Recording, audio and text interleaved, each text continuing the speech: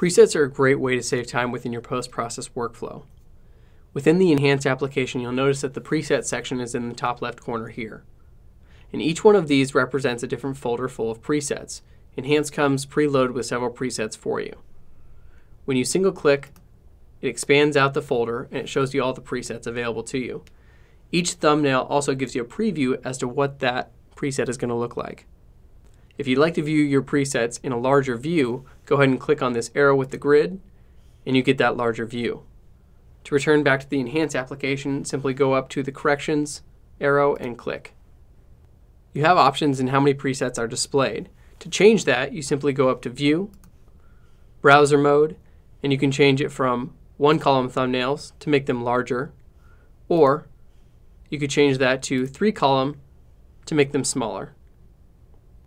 When creating a preset, it's capturing all the adjustments and controls that are happening from the quick fixes, color tone adjustments, all the way through to vignetting, sharpening, and noise reduction. And it's creating a snapshot of all those controls in a current state. To create that preset, you simply come over to the preset in the menu bar and click on Save Preset.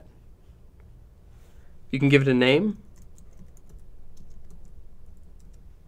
and then you can house that under whichever folder you like. You can even give it a creator and description if necessary.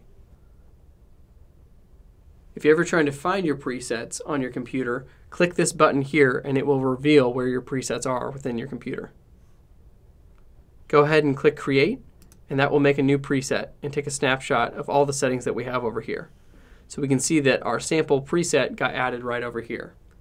Now when you right click, you have the option to use the preset, and you can edit some of the metadata within the preset. You can even update it to current settings if you want to adjust that preset at a later time. You also have the option to delete the preset if you no longer want to use it.